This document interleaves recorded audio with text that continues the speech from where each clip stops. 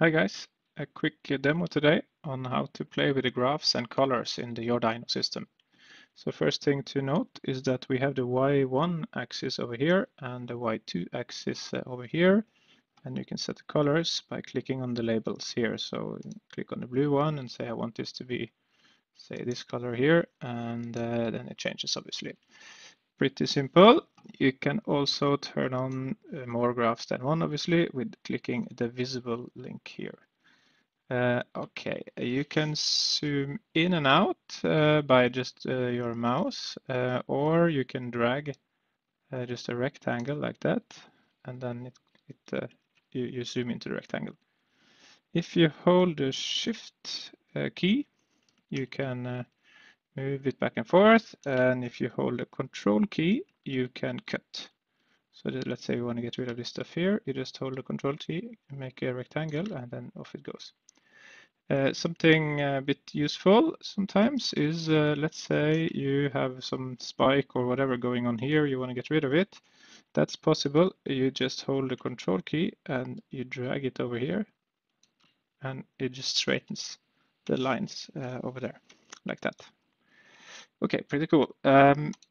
There is one more thing to note. You can move the graphs around if you want. So here we have engine torque here and engine power here. If you want to have them in the same y-axis, you can do that. You just move it over like this.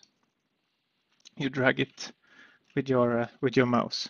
Hold and let go when you go to the place you want it to land. Of course, then both engine torque and power will use the Y1 color, right? So you need to then take care of which one is which here. So I do actually prefer to have them on different y-axis like this. One thing to note, if you have the different y-axis like we have now, you may want to use this option, Synchronize Y1 and Y2 axis. This is turned on now. You see the axis on the range on both axes are the same. If you have set scale to default, it will zoom in on each graph, and you see it looks like that then. So the range here is different from the range here. So that's good to know.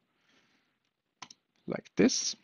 Okay, then you can press the V button and you get all the different graphs that you have available. There's a lot of stuff here.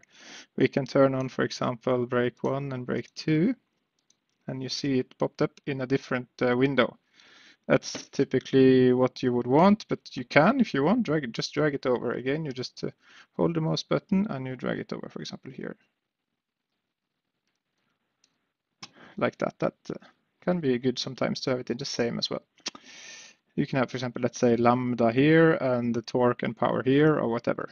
Okay, so this is what I wanted to show you. The system saves the setup, so where you place the graphs, it gets saved. So next time you open YourDyno, it's in the same place as before. Okay, that's all for now. Thank you.